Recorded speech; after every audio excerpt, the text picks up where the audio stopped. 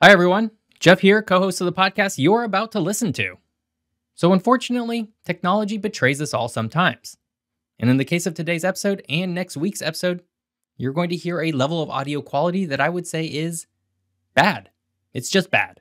The primary audio file for my voice was corrupted at some point in the processing, and I had to rely on my backup audio file, which is just my microphone from my laptop. So please forgive this episode's poor audio quality. Hunter sounds great as usual, of course, but I sound like a weird robot. I've done my best to make it as audible as possible, and it is remarkably still listenable, but it is noticeably worse than it should be. Anyway, I hope you enjoyed the episode for its subject, but I am doubly bummed because this was such a fun episode. All right, here we go.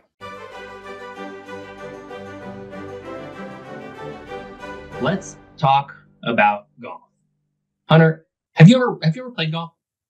I've played golf a couple times, and this is a while back. I was living in San Francisco. There's a number of golf courses there, and I had a friend who bought a used set of clubs in an old bag, and we just went out and there were 9-hole courses, and we had a little fun. Yeah. So a little bit of fun. And when you were playing golf, did you happen to use a vehicle that would get you around the golf course?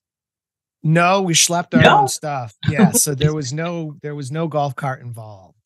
No golf cart involved. So that kind of threw off my setup here, but that's okay. For people who are just tuning into the episode, we're not actually going to talk about golf all that much. I think there is a larger episode at some point to talk about golf, the sport at large, and particularly maybe some of the land uses that go with golf. We can come back to that. Would be a good one. Definitely. In fact, in some ways, it's kind of weird that we're starting where we are today with this. But we're going to start by talking about the golf cart, which, as I was trying to set up, Hunter, which is that little vehicle that you typically see associated with golf, the sport, to get people from the various holes, right? So if you have a 9-hole course, you said you schlepped it around.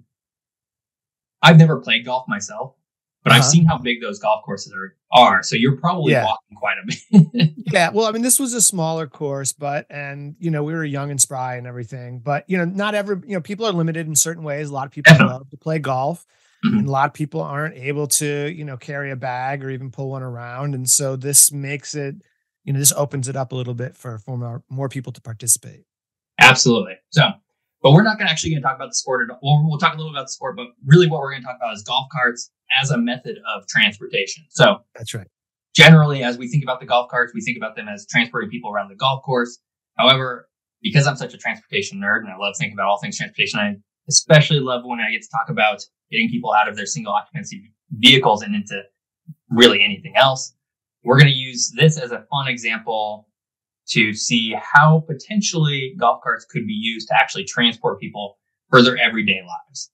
And I think the one thing that I really want to impart just as we sort of launch into our episode today is that golf carts are really kind of genius in their utility.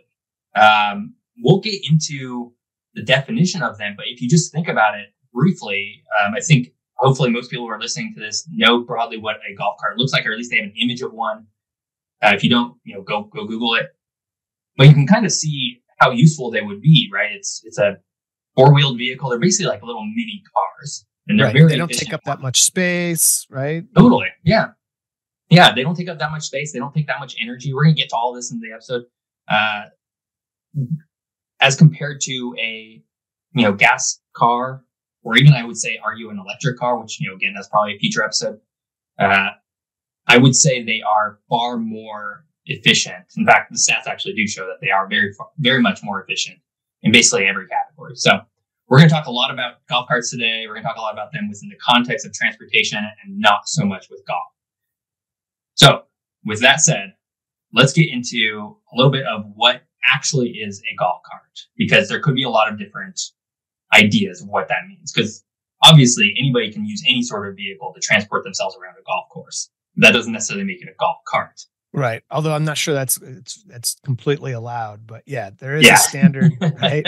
Yeah, that's true. I actually don't know what's allowed or what's not allowed, but the reason why I bring that up is because, and maybe this is fun because of spinning out of the golf cart, sort of what it has become. You now see these vehicles that are golf cart like, but really more off-road vehicles. Right.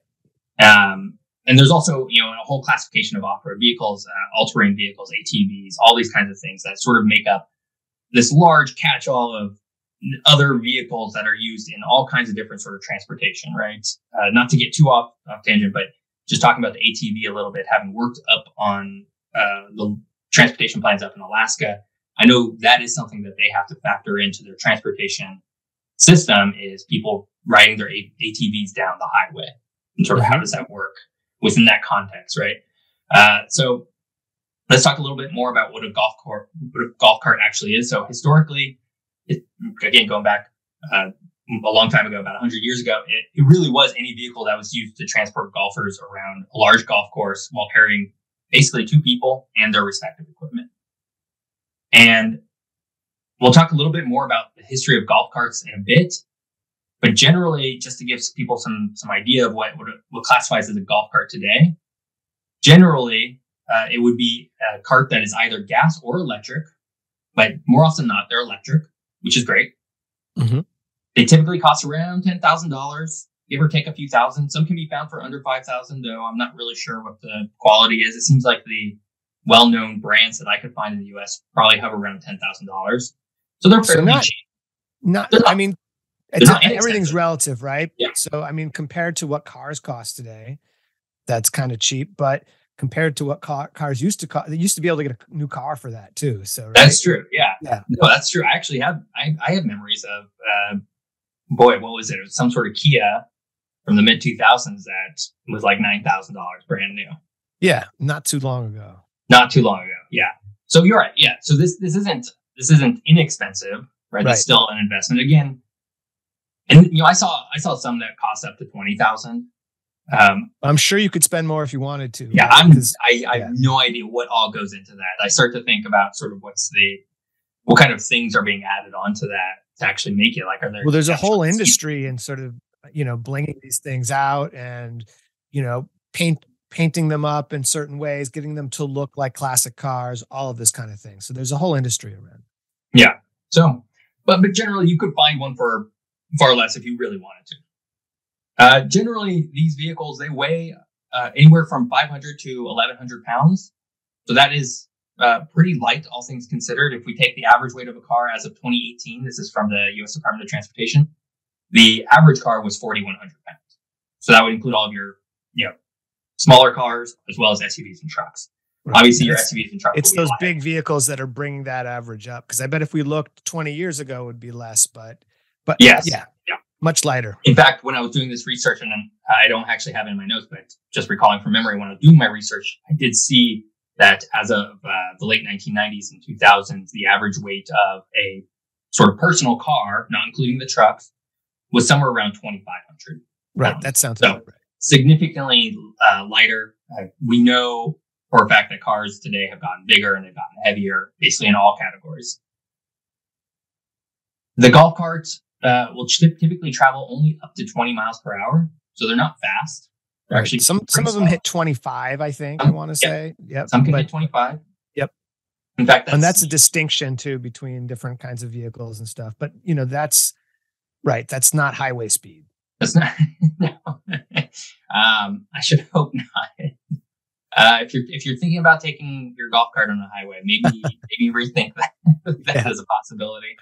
No, I think to your point, yes, they can go up to 25. Honestly, some might even get even higher than that. What I think really drives the 20 mile per hour, what I got from the list that I found, was regulations by state. It seems like a lot of states do cap it either at 20. I think California is at 25 or maybe 24 miles per hour. Can't hit 25. Mm-hmm. And then oftentimes, and this is kind of an important distinction to make as we're talking about other modes of transportation that aren't cars. But oftentimes, golf carts will have a roof over their head, which will provide protection from the sun or weather, rain, that kind of stuff. In fact, some even have sort of more shielding around them to further protect from the elements. And the reason why I thought that distinction was important is because as we talk about the golf cart today, there's going to be sort of comparisons made to other sort of methods of transportation, primarily probably the bicycle or the electric bike. Which again, that's another episode that we absolutely will do something. But just in thinking about why somebody might prefer a golf cart to a bicycle, well, it could potentially be just the sort of protection, the additional protection from these elements that a golf cart is able to provide. That's really is much more challenging in a vehicle like a bicycle. So that's really what golf carts are. They're otherwise they're just sort of smaller vehicles. Let's sort of jump into some history to sort of talk about how they maybe evolved over the years to sort of get to where we are at today, because everything sort of has a beginning. And I'm going to preface this by just saying the history of the golf cart is wacky, to say the very least. Nobody, as far as I could find, and I went down some rabbit holes, nobody has done like a true sort of deep dive investigative research into the history of the golf cart, where its origins were, what the stories were behind that. I'm sure there are people who've done bits and pieces here. In fact, as I was doing a lot of my research, Hunter, I would come a lot of different stories around the history of the golf cart from basically different golf cart dealerships. And while those were sometimes very fun and entertaining to read, I have no idea if any of that. Right. It seems like could be kind of folklore a little bit, right? A little folklore, a little, obviously these places are businesses, right? They have a vested interest in, sort of making a fun, entertaining story. So you don't know. That said, we will get into maybe some origins and try and do a little bit of justice to the golf cart. Just know that this podcast is not going to be an exhaustive history of the golf cart either. we just couldn't pull that together. Unfortunately, I really wanted to have a really fun history of the golf cart, but it is what it is. So let's talk, before we get to the history of the golf cart, was just very quickly, just a smidge touch on the history of golf, because you really can't separate the origins of the golf cart from the sport that we know. And so golf as a sport, sort of broadly what we know today, is largely assumed to have come from the country of Scotland. Right. I mean, there's all kinds of games. If we go through history, there's all kinds of games that resemble golf, because the idea of taking a stick and hitting a ball into a hole, I mean, that's probably come up in lots of different civilizations. Apparently, if you go back to the 12th to 14th century, there's games that resemble golf in China. Game in the Netherlands that dates back to the 13th century, which is kind of like golf. But then, as you said, we generally associate Scotland and the origin of golf. And apparently golf has been played at St. Andrews, Scotland since 1552. At one point, it was banned along with football, along with, what you and I call soccer, but people call football. And so, these games sometimes generated distrust among the ruling class. Golf is codified in 1744 for the first time in Edinburgh, but then the rules consolidated and standardized in 1899. So a little bit that all tracks. Yep. Yeah. And I think, to your point about a sport could potentially having various origins, because the base idea is very simple, right? I think the other sport that sort of provides a really good comparison is soccer, which you already sort of brought up. Right. Which again, right, soccer as we know it today, football as we know it today, sort of has its origins basically around the same time. 1863 is when soccer gets first codified, and it's not exactly like it is today, but close enough. But then for hundreds of years before that, people are playing things that are sort of like it. Because it's so basic, right? It's a ball, and in the case of golf, it's a hole in the ground. In the case of soccer, it's a net or an end point, right? It's not hard to imagine how these things might have various origins in multiple different places at multiple different times, completely independent of each other. So the modern sport that we know sort of got started in Scotland, and this was happening during a time of industrialization. It was happening during a time of increasing mechanization, all this fun stuff.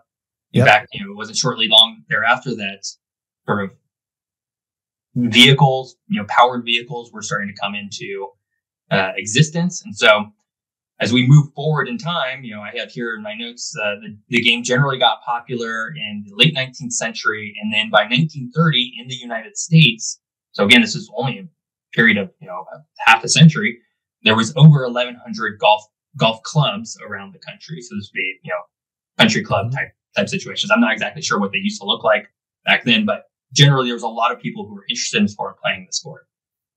And while the game did evolve over the decades and years, it still generally had the same logistical issues that exist today, right? So to your point earlier, Hunter, about you being spry young men, you could sort of wander around, with your golf clubs. That works a lot for a lot of people. And even though you were on a smaller course, there were still a lot really large courses, and there were still people who didn't have that sort of logistical needs, I guess to say. And therefore, people started thinking of solutions. How can you carry around this equipment, right? Because, again, not to assume people's knowledge, but golf has a lot of equipment.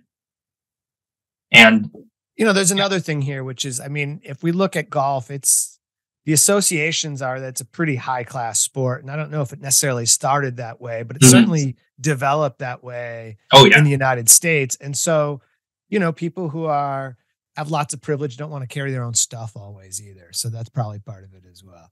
Oh boy, I'm happy you brought that up, because as I was doing my research for this episode, and I was sort of trying to get an answer of how the golf cart came to existence, I stumbled on a photograph that I thought was just so wild. And so it's on Wikipedia. I think it's just under the history of golf. That's where I found it. Photograph is of a man. He looks to be a wealthier gentleman from Florida who has a young elephant, as his trained golf caddy. So he's carrying around all of his equipment. And it's one of those photos that you just look at for a minute and you're like, no, that can't be. That's got to be doctored in some way.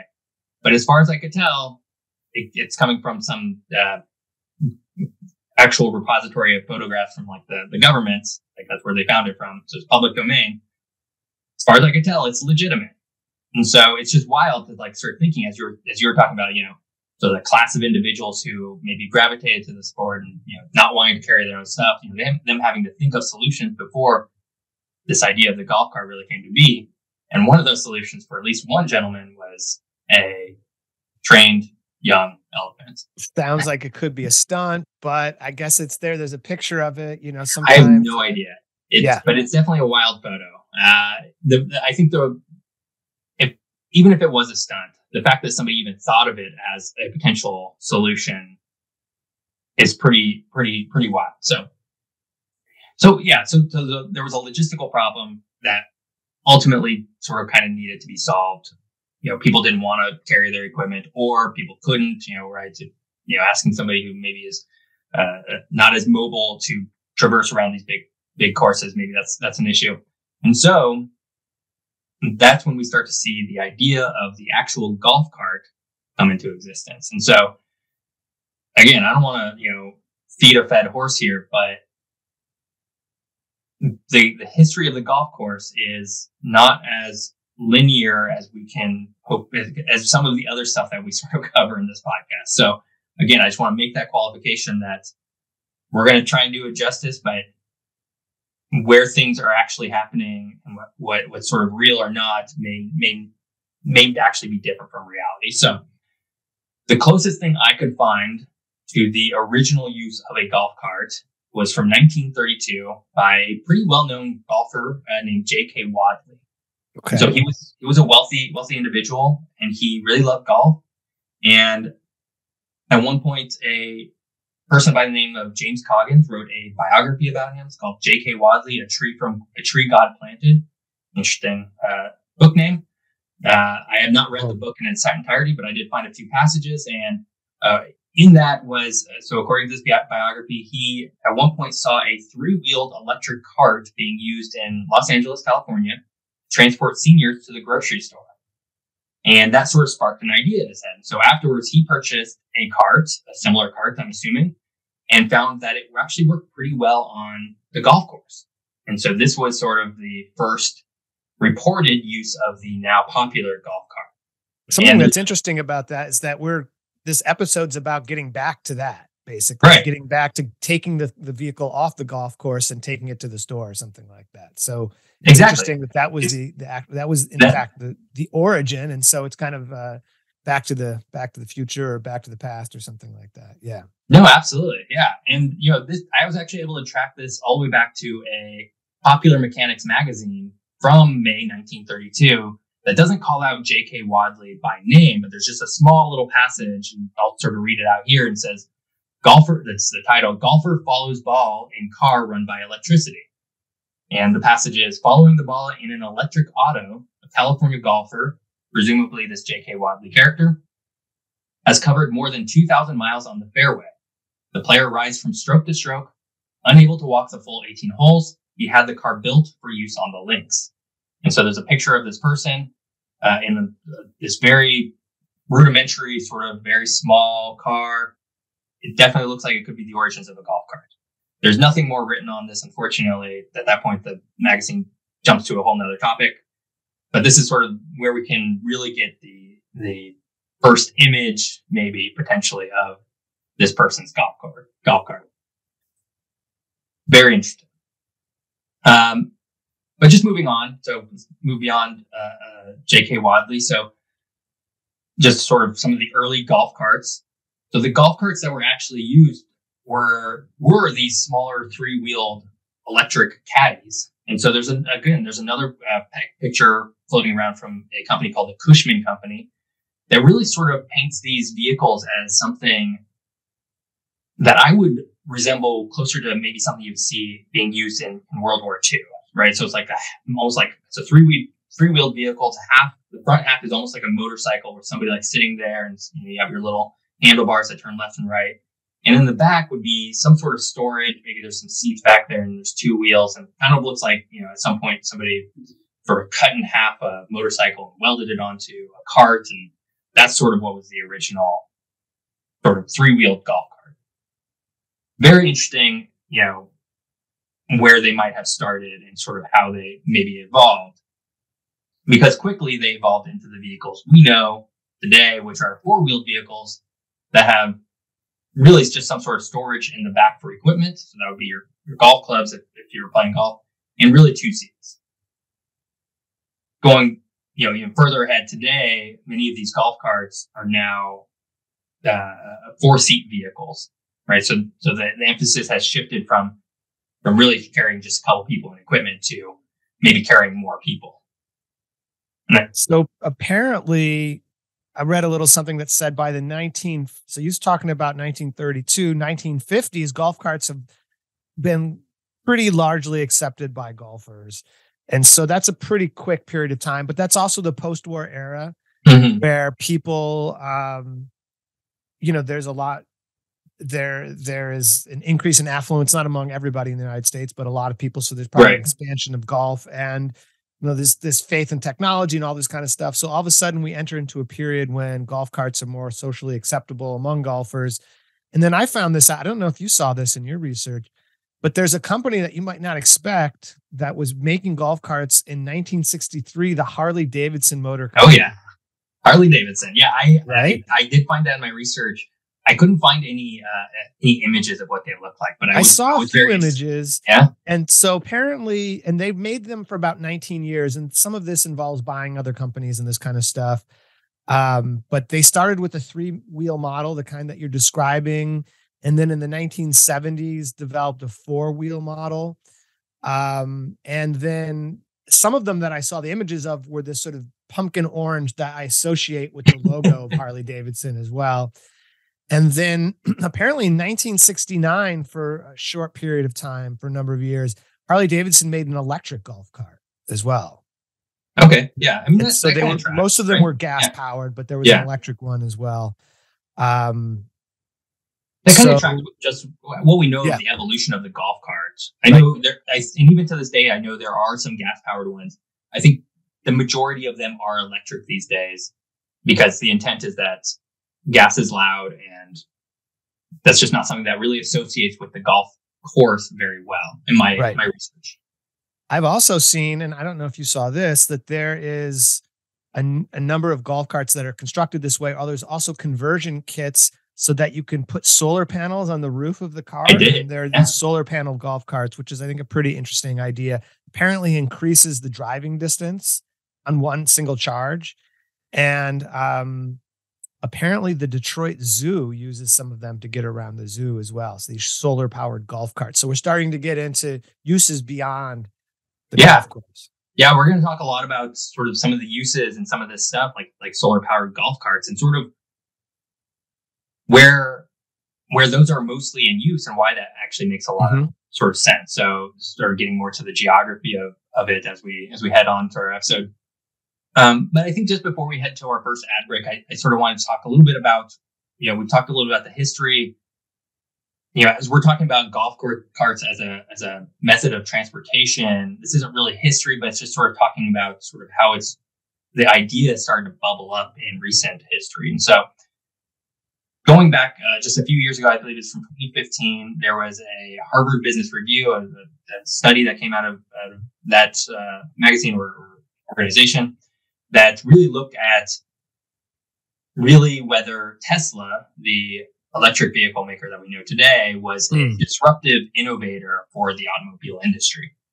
This isn't an episode about Tesla, but that's just where this article stems from.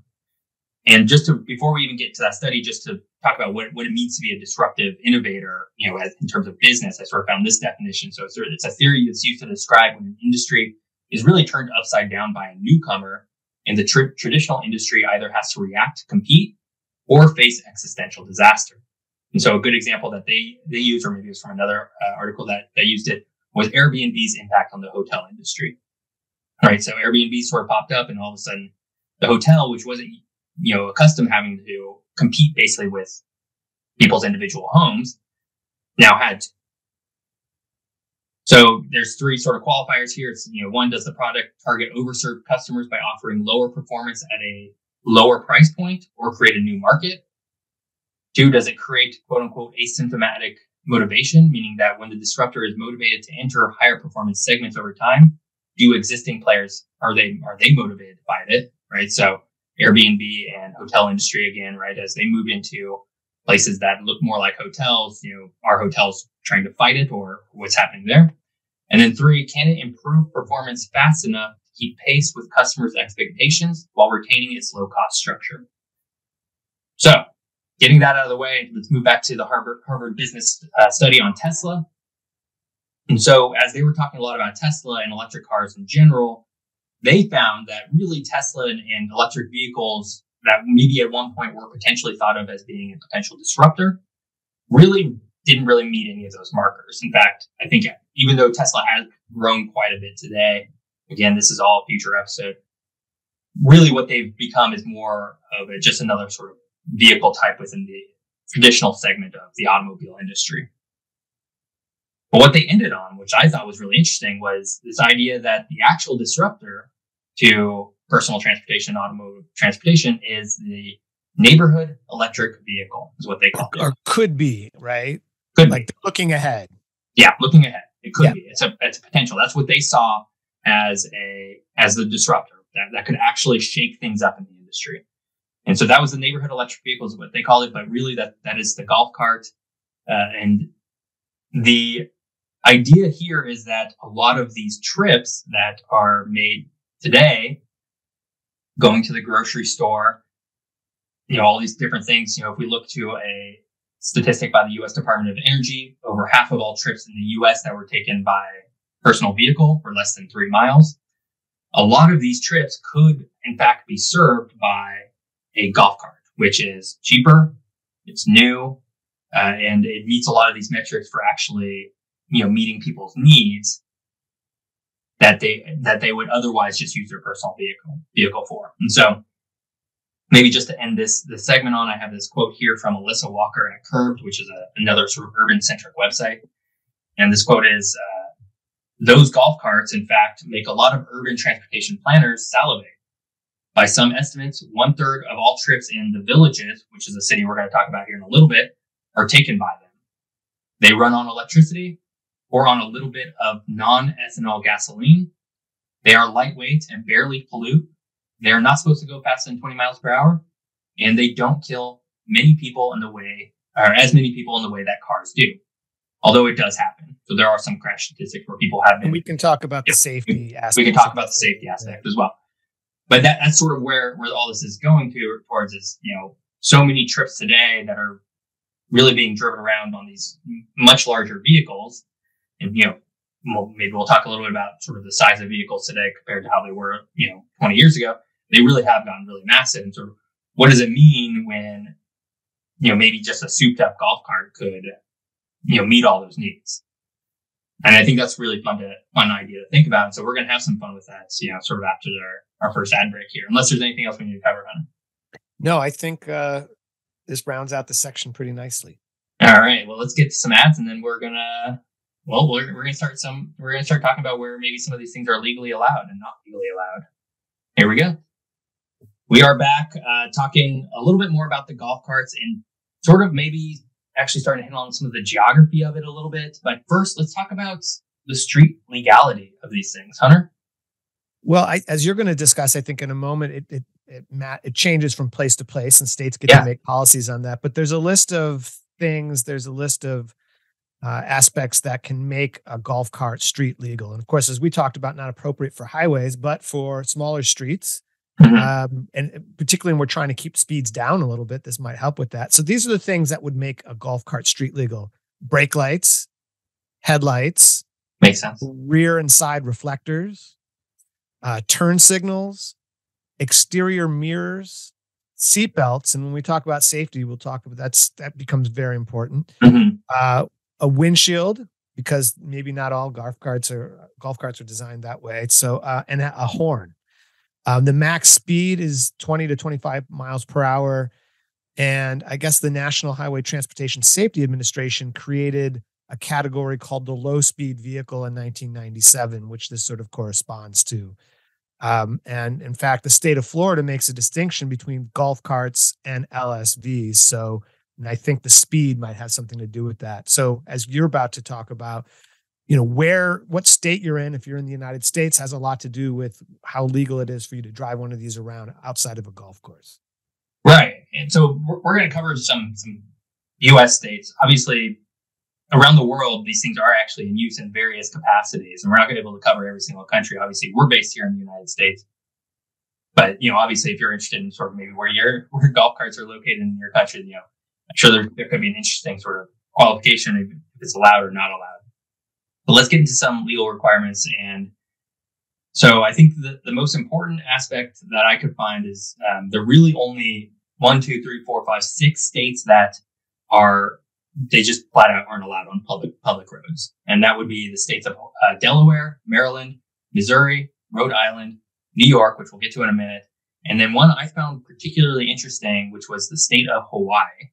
And the reason why, if you're not at all familiar with Hawaii, the reason why I find it so interesting, Hunter, is because I think in my head, it almost makes a lot of sense for a smaller island sort of state or community to be able to lean on these smaller vehicles more so than these bigger, more expensive vehicles. To me, it just seems almost a little backwards. I wasn't able to dig into Hawaii too much about their reasons why, but it's never been something that's been allowed. And so we'll get to another state which sort of flipped. And so maybe they just haven't had their moment yet. Yeah, I think that there are much smaller island places throughout the world where, internal combustion engine type vehicles or cars are not permitted. And then golf carts figure pretty prominently in some of them, but Hawaii's big enough where it doesn't really fall into that particular category. Yeah, exactly. And we're not going to talk about, so there's one example. It's Catalina Island in California. It's off the coast of LA area. That island actually does use golf carts pretty predominantly. We're not going to talk too much about that community when we get to that section, but that is a good example of a very small island where these vehicles make a lot of sense. They don't actually have to go that far to, get around the island, for example. Catalina is a little big. I don't think a golf cart could circumnavigate it without running out of juice, but generally it is smaller than the state of Hawaii or like the island of Oahu or something like that. Yeah, you have, apparently there are many islands that are part of Belize where this is used. Hamilton Island in Queensland, Australia. So I'm sure we could find examples in different places, but there's a particular scale which it seems to work at the best. Yeah.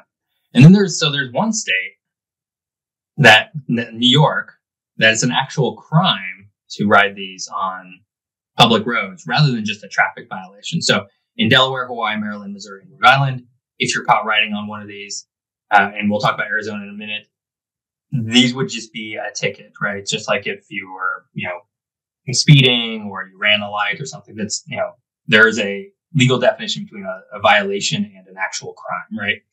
So New York ultimately decided to outlaw them. So it was a crime to ride them. This would actually track pretty well with some of their other laws around alternative mobility.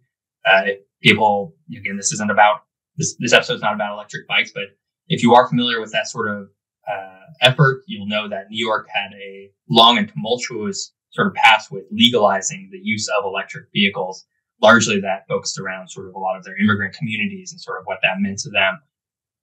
So this kind of tracks, right? New York, despite being a very, well, at least having a really very urban city that, should have a wealth of different options and historically has in the subway and all these other sort of public transit options, very hostile towards the golf cart as a method of transportation, which I thought was pretty interesting. Moving ahead, so we'll just talk about a few states that sort of, their requirements. So there's California. So in California, golf carts must weigh less than 1,300 pounds. So if you remember back to what qualified as a golf cart, I said it was about 500 to 1,100 pounds. They can get heavier. California has limited them to 1,300 pounds, and they can't carry more than 2 people, one of which is the driver. So that's an interesting distinction because, again, as we talk about transportation or golf carts as a method of transportation, we start wanting to talk a little bit more about these bigger golf carts that actually seat more people rather than equipment. So California has sort of disallowed that from the beginning. And California also, as you pointed out earlier, Hunter, requires a safety glazed windshield and fenders. I actually don't know if you mentioned fenders, but the windshield is important, which again, a lot of golf carts, just as they're used to get around the golf course, don't actually, always have that, windshield in place. In Florida, you can drive a cart on public roads with a speed limit under 25 miles per hour if you are at least 14 years old and traveling at least 20 miles per hour. So it's kind of an interesting aspect. You need to be going a certain speed as well. You must have a driver's license to drive over 20 miles per hour. So if you're less than 14, or if you're 14 years old and you don't have a driver's license and you want to drive them on a public road, you need to be able to go over 20 miles per hour. You need to have that special license. And the cart will have to be DMV registered and insured. So again, this is sort of crossover from the automobile industry for what the requirements are. As more and more people use this as a vehicle choice, there, of course, are other stipulations that are required around insurance. And so that becomes one of the big sticking points with adopting this as a form of transportation, because there's not a lot of widely insured golf cart drivers. And that's something that might need to change if this were to become more of a standard form of transportation to get from place to place outside of a golf course. Yeah, absolutely. And we'll talk a little about the safety of these things. But yeah, to your point, golf carts, there are golf cart crashes. There are people who get injured in golf cart crashes. And therefore, when you don't have the same sort of insurance system that cars do, you don't really have that safety net. And sort of what does that mean? So Florida is actually sort of getting out ahead of this a little bit. Florida also had one other sort of stipulation, which I thought was really interesting, and that they only allow golf cart usage. Again, this is only on public roads between sunrise and sunset. Mm-hmm. So these are not vehicles for nighttime, is basically what they're saying. In Texas, you can operate a golf cart only on local roads where allowed by individual county or local governments. So they've sort of separated it from the state and sort of said cities and counties get to manage their roads and sort of what they're going to allow or disallow, which is an interesting sort of method of regulation. And then you have Arizona. And so Arizona is kind of an interesting issue or an interesting state in this regard, because while we tend to think of it as being a pretty hospitable place for golf carts, obviously it has a large snowbird population. So that has brought with it a large golf contingency, right? There's a lot of golf courses in Phoenix and Tucson. And as such, there's a lot of people who, mostly older people, who like to drive golf carts around. And so back in 2014, the golf carts were not legally allowed to drive on roadways. And so what ended up happening was there was some tickets being written to these people, and all of a sudden, in a town called Sun City, they really pulled together a sort of movement to basically get state legislator and then the governor to sign off on a law that would then allow golf carts to be on public roads so long as they stuck to the shoulder, or if it was available, the bike lane. And so this is an interesting situation just because, one, golf carts aren't allowed on the main road, right? They wouldn't be allowed to be inside the center lane. And they would, however, be allowed to operate in the bike lane. And so this gets into a question of the infrastructure that's being provided by cities and sort of what is it for, and sort of maybe what are the cross benefits of providing that additional infrastructure, right? Ultimately, there are more than 38,000 golf carts now registered in Arizona, as this is a few years ago, with more than 30,000 of those being in Maricopa County. And so that's the county that Phoenix, as well as its suburbs, sort of exist in. Whew. All right, let's move on. So that's broadly where carts are allowed today. They're generally allowed in other states. Those are sort of the three big ones, or sorry, I should say four big ones that sort of have their own regulations. That's generally where we see them the most. We're going to get into some examples more specific of places that use it more heavily. But I think generally, as we're talking about golf carts as a method of transportation, we had that quote earlier from Alyssa Walker, sort of, making urban transportation planners salivate. And I just kind of wanted to run through some reasons why, right? So as we think about sort of people, why would people want to use a golf cart rather than a car?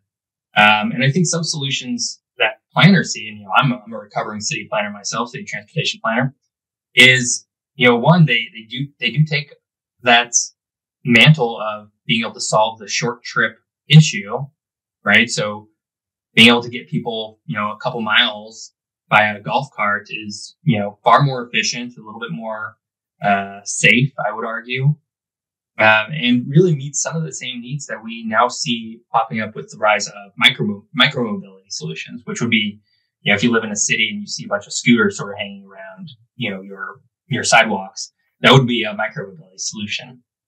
And then this also lends itself to maybe some potential first and last mile solutions. And what that means is, if you, for example, you take a bus from one side of the city to the next side of the city, how are people getting to and from the bus stops, right? That would be your first and your last mile. Obviously, somebody wouldn't pull out a golf cart from their pocket and throw it on the ground and run off on it. But really thinking about what are the solutions that maybe that network of golf carts could then connect people to additional services that wouldn't be efficiently served by a large public bus, right?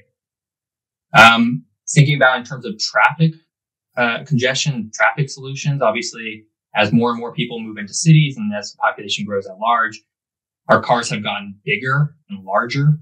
And so that has had a compounding effect of increasing traffic, increasing pollution, when really something, maybe if half of our population was served by golf carts, would that be a potential solution in easing of traffic? And a good example of maybe this being used in another part of the world, not with golf carts, but is Amsterdam and the Netherlands at large. And so if you're not familiar with that country, they use bicycles as a large part of the transportation. I can't remember exactly off the top of my head, but I want to say about 1/3 of all trips in Amsterdam were by bike. And they also have an extensive transit network, and there are also cars there. But what it's done is they've allowed for a lot more different kinds of transportation. And that isn't to say that they don't have traffic issues or pollution issues, but it could probably be a lot worse if it was, say, a system that was similar to the average American city, which is very heavily car dependent. And then finally, our safety, which I know, Hunter, you have some stats on. But generally, I think the point I want to make is that as cars, again, regular personal automobiles have gotten bigger and larger, we have seen a pretty dramatic increase in the rate of pedestrian and cyclist injuries and deaths. And we are just now, to this day, getting to some studies that are actually starting to figure out some answers to this. And one of those answers, and there's never a single answer, right? The world is more complicated than that. But one of those answers that they're finding is that the actual size of vehicles is having a pretty impactful effect on whether somebody survives or not when they get hit by a car. And so, yeah. Another thing that is a big determinant on whether somebody's going to get injured or killed by a collision with the vehicle is vehicle speed. And so if the car is going at 20 miles per hour and you're hit, nobody wants to get hit by a car going any speed. But if you get hit by a car, the average, on average, that's going 20 miles per hour, you have a really good chance of surviving it, like 90% or something like that. However, if that same vehicle is going 40 miles per hour, then you have a 90% chance of not surviving it. And so, one of the things that a movement towards more lighter, smaller vehicles that don't go as fast is that there might still be collisions, but there wouldn't be quite as many fatalities associated with it. Of course, this is part of a whole bigger conversation about car culture, but that's one of the things we could weave into that, and that having more and more of a movement towards adopting something like this might start to change the way that people think about transportation and what is a good form of transportation. And so that's something that could work towards safety as well. Now, having said that, according to one source, every year there are 13,000 golf cart related accidents. Now, that doesn't compare to the number of accidents involving vehicles, and I don't have those statistics, but that would be something else. So 13,000 that require a trip to the emergency room, which means, of course, there's many more. About half of those accidents involve younger children under the age of 16. And half of those accidents involve children falling or being thrown from a moving cart. So that's why the use of seatbelts, which is, now mandatory in cars, any kind of policies relating to golf carts, would help keep people safe if that were the case. And apparently any cart that can reach 20 to 25 miles per hour are already required to have seatbelts. Whether they're used or not is something else. But even at, going as slow as 11 miles per hour, it's easy for adults or children to be thrown from a golf cart. Most standard golf carts only have brakes on rear wheels, which, mitigate your ability to control a vehicle and when you're stopping suddenly. And so certainly there's some benefits from safety that could be associated with golf carts, but we want to think about both sides of the situation as well. Right. No, I think to your point, there's obviously going to be less golf cart crashes than car crashes. I mean, for one, there's just a lot more vehicles out there. But I think, going back to the point of these are slower, right? So they're maximum, they're probably going 25 miles per hour. And as you pointed out, the difference between 20 and 40 miles per hour is honestly, it's probably the difference between life and death for a lot of people. Mm-hmm. Nobody wants to get hit by anything, but if it were to happen, you would want something that's moving slower. They also just have less mass behind them, right? So if you get hit by a 20 miles per hour by a Ford F whatever, big old truck, that will hit you with more force because there's just a lot more weight behind it. And not only that, but those trucks are sitting, these days pretty high. So if you stand in front of one of those trucks today, again, as we talk about cars getting bigger and bigger, trucks have also gotten bigger and larger. I'm not a short person. I'm about 5'11" myself. And sometimes I will walk in front of one of these trucks and I'm just barely at the hood of it. And so you have to think about, when one of those things does hit a person, unfortunately, where is it hitting versus a smaller vehicle or even a smaller car?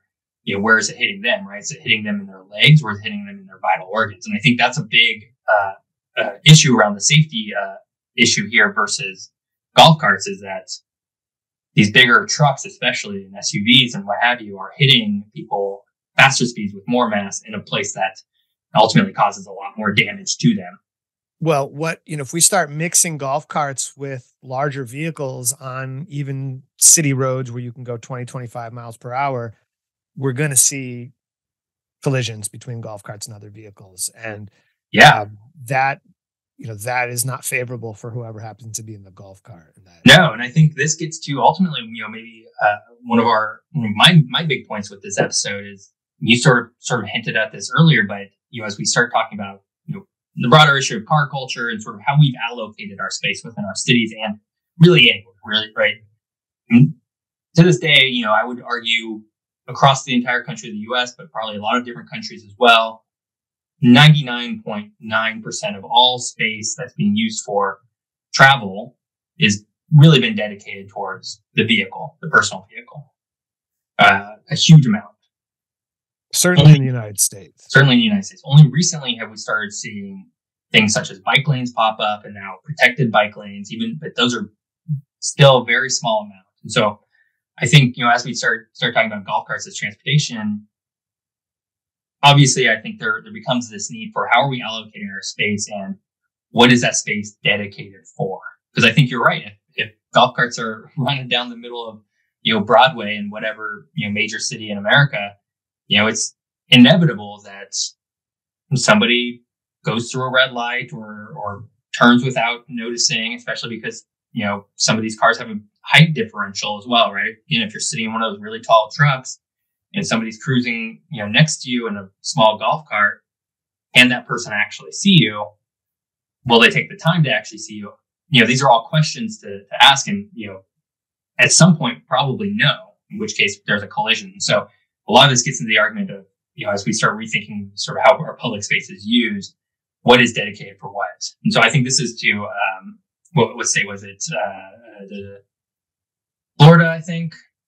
There was one state that allowed, that sort of required golf carts to, maybe it was Arizona, to be either on the shoulder or in a bike lane where one was necessary, probably to prevent issues such as this.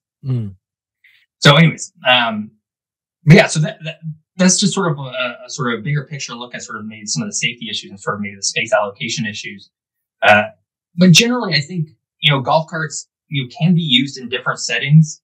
In fact, I have a really funny example here, and maybe this is where we'll, leave before we'll do this and then we'll do another ad break. But so back in, where's my article here? Here it is. Back in 2022, this was April 1st, 2022. And if you're from the United States, you might recognize April 1st as being a sort of quirky holiday that we call April Fool's Day. And during this day, the Eric Botcher, who is a council member of New York City, issued a for immediate release plan on Twitter that basically stated golf carts will be the only permitted type of motor vehicle allowed in Manhattan. A major step towards making New York City the first golf carts only municipality in the United States. And what was funny about this, and he has like a funny little picture of some photoshopped golf carts, going down Times Square inside the image. But what was actually really funny about this was that, people who were looking at this, New Yorkers presumably who would follow, the council member, actually kind of really loved this idea. There were some quotes here, basically say, when you think you're making an April Fool's joke, but realize most of your constituents actually prefer this model of transportation. Another person said, quote, I know this is a joke, but it's hard to overstate how much this would actually improve New York safety, noise, air quality, city aesthetics, usable land, and probably traffic too. And then a third one said, just very simply, please actually do this. So I think it's just a really funny story that sort of talking about the sort of urban angle of this that, maybe as, for some of these bigger cities that are inundated by larger cars and they see physically, right, very physical, they can see their space shrinking due to the overwhelming mass of these bigger vehicles, that they see this idea of golf carts as transportation as actually being kind of a nice one. And so with that, we will head to our third and final ad break. We're going to come back and we're going to talk about sort of some of these places that are maybe a little bit unique in that they actually do use golf carts as transportation pretty regularly. So here we go. And we are back. So we're going to close out of our golf carts as transportation episode, a huge nerdy topic of mine that I have wanted to do for a little while now. And we're going to close it out by just maybe talking about some places in the United States that seem to have a bit of a golf cart community attached to them. And the first one I want to talk about is a place called Peachtree, Georgia. And Peachtree, Georgia was the subject of an article that was written by David Zipper in August 15th of 2022. And the article is called Why Golf Carts, guess golf carts are a transportation mode of the future. And in it, he talks a lot about the city and how it's sort of evolved into becoming really a golf cart city, almost kind of by accident. So if you're not familiar with Peachtree City, it's a suburb of Atlanta. So it's not quite within sort of, the really urban environment of a major city, but it's also not entirely departed either. There's about 38,000 people who live in the city, and it was chartered in 1959 as a series of subdivisions. And this is the most important part, linked by footpaths as well as traditional streets. And so if you're thinking about, how a city is traditionally laid out, if you're living in a city right now, you might recognize that, you have a grid or what have you that sort of connects everything together by just normal streets. There are some cities that have thought a little bit more involved in how people might be getting around or what might be enjoyable to get around. And one of those ways is this, what they're calling a footpath, but, maybe largely would be considered a trail. And these would be sort of more winding. They might go through more nature, and they sort of like connect around to wherever. Here in Portland, we have a pretty extensive trail system, although I wouldn't say it's probably as connected as the one in Peachtree, but you can get to quite a few far-flung places in Portland just by riding this totally independent, separated trail system, which is kind of neat. And so the city was sort of built around this trail system. And in fact, if you actually go to Google Maps and you type in Peachtree and you go there and you sort of look at it, you can start seeing all the little dashed green lines that would indicate it's a path of some sort rather than a normal street. And you can kind of see that they are everywhere. And in fact, I would actually, this was really fun for me. I kind of did this for 15 or 20 minutes the other day, as I would use Google Street View and go to like a street view level for wherever there was a intersecting trailhead. I would sort of plop my little guy down and I would sort of look around. And sure enough, every time I did that, I would see a little golf cart on the trail. Right. Yeah. Making its way through the city. Well, there was a built-in infrastructure, right? I mean, that's explaining why this is viable, because the city decides to sort of embrace this, right? And so exactly. They start to develop these paths so they'd be even more conducive to golf carts being able to navigate them. Exactly. So I guess, a number of years ago, a few residents began to use golf carts on the footpaths to hop between neighborhoods or maybe to commercial centers. And I think it was just one of those things that as people saw what maybe these footpaths could be used for, that it became sort of an idea and inspiration. They sort of wanted to join in too, as sort of maybe a way to get around not having to use their personal car. And so many more joined in, especially after the city paved the pathways to be 10 feet across. And so as I was sort of poking around, I actually did find a few Google Street View images where you could drop right in on the trail. So there was somebody with like a golf cart and they were riding in a golf cart and they had like one of those little spinny cameras and you could sort of zoom around. And they are pretty narrow, these paths. And so at one point they passed somebody and both carts sort of had to be off on the side of the road in order to pass each other.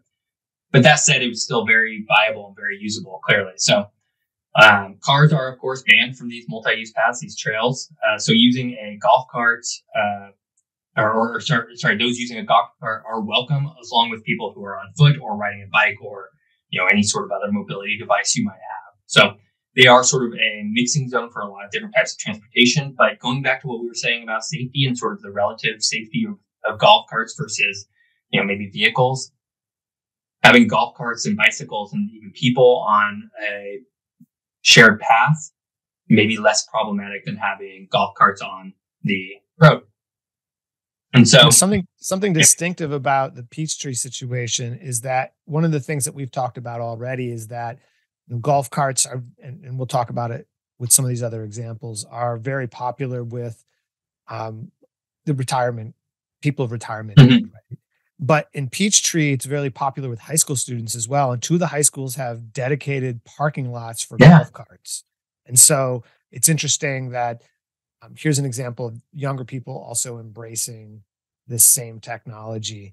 And then the logo for the town of Peachtree is a golf cart. And apparently it used to have the silhouette of golf clubs in the back, and they took that out. And so the logo now has fully embraced the idea that the city identifies with golf carts that aren't being used to bring on the golf course, to bring clubs around, but for other purposes.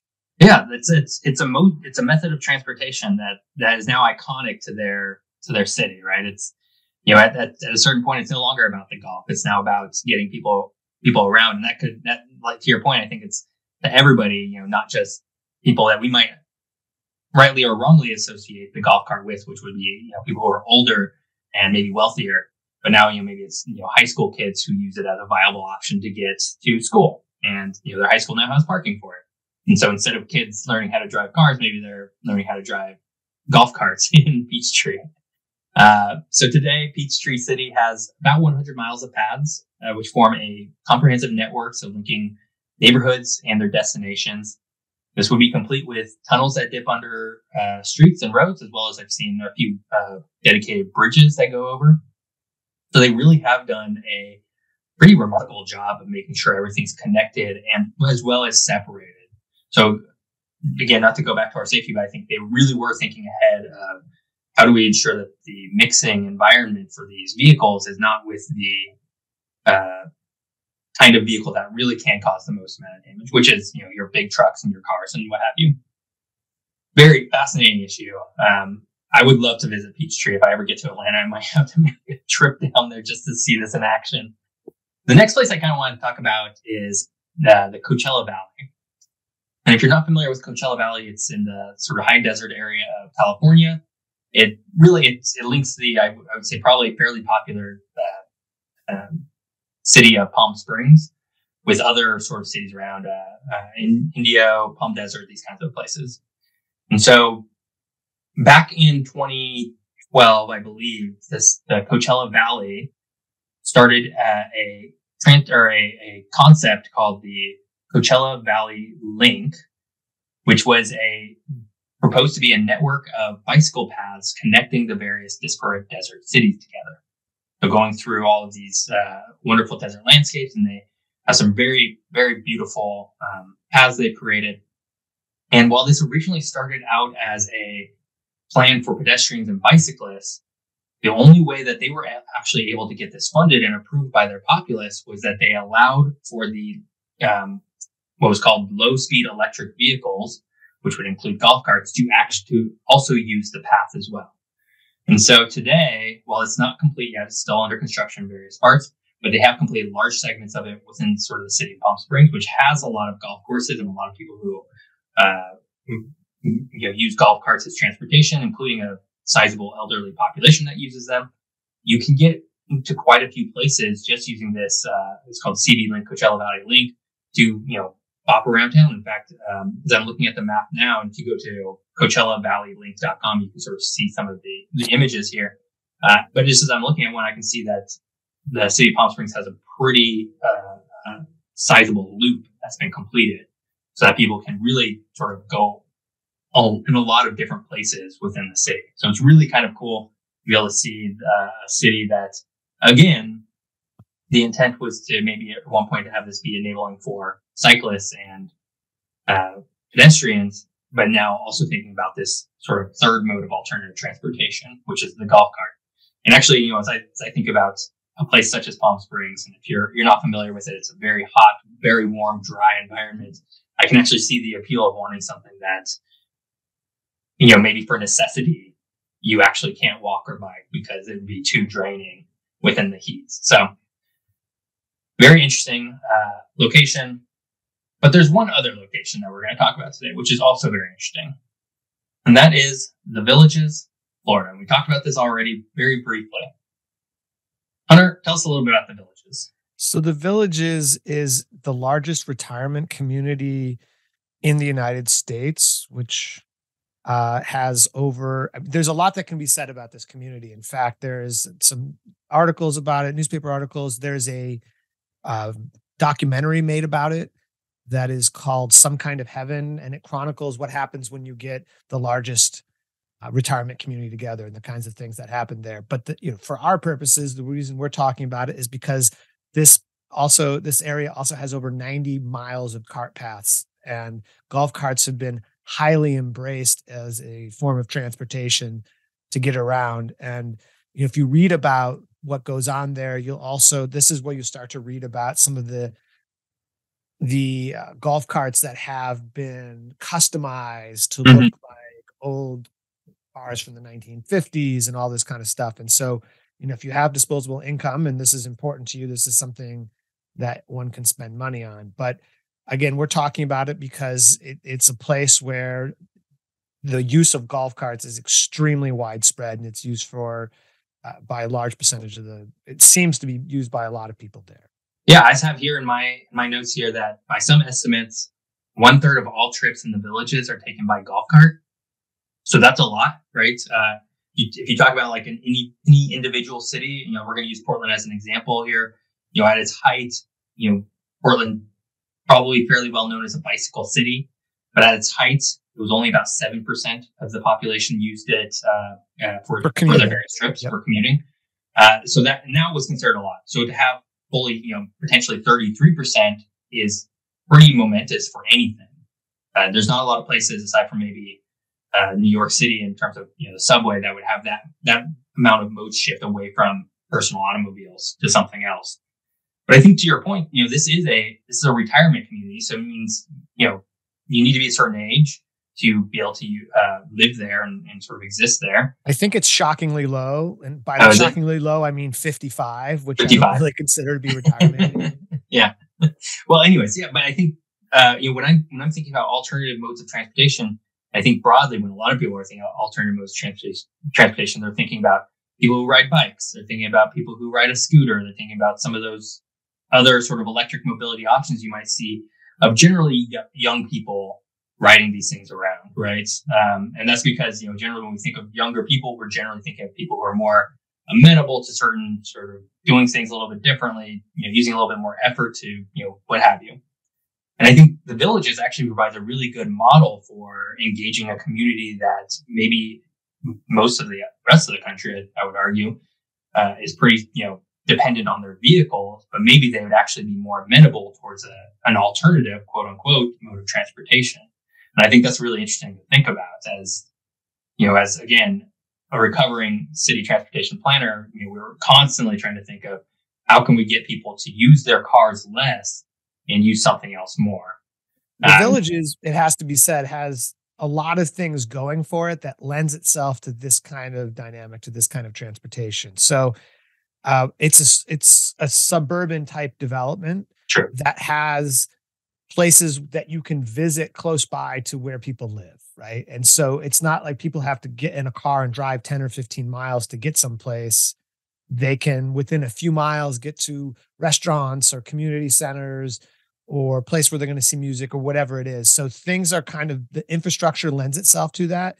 The other thing is that it's in Florida, which has really mild winters compared to, say, Minnesota or, many places in the northern part of the country, which, would make it much more difficult to use these vehicles, which, don't have heat because they're open to the environment throughout lots. So it's got that going for it. It's built around neighborhood scale.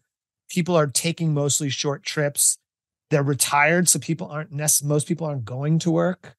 We should probably lean into some of the challenges to this technology or to this thing as well. And some of the disadvantages are that although cheaper than cars, they're still not cheap. And people who are retired to have a pretty good grasp on at least what their disposable income is.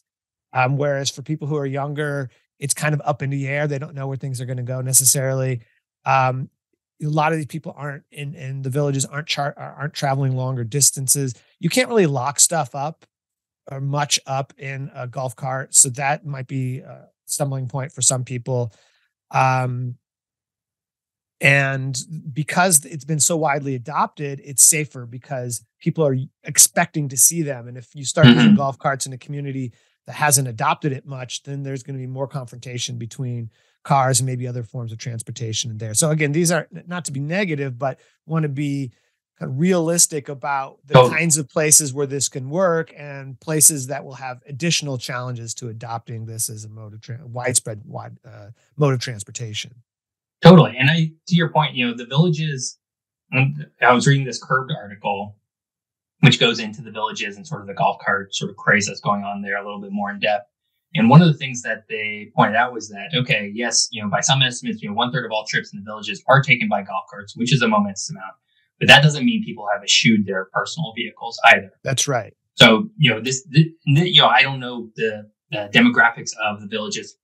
Specifically, I would hazard a guess and say that's probably on the wealthier side of things. And so what, the article sort of pointed out was that most houses that are built there now still come with a single car garage, as well as a little mini garage for people's golf carts. So there's still that sort of, there's still the wealth to be able to enable these kinds of things that doesn't exist everywhere, right? Right. Like not everybody can afford a vehicle, much less two vehicles. Exactly, right? Because a lot of used cars are cheaper than a new golf cart, right? Totally. Yeah. And again, if you're thinking about it, you're somebody who can only afford, one $10,000 piece of equipment, $10,000 piece of equipment, what are you going to opt for? Would it be a golf cart, or would it be a personal vehicle that can get you farther into more places? And I think that's a really good argument to have. And I would argue that most people would probably choose the vehicle, as I think probably illustrated by our current, setup within our environment.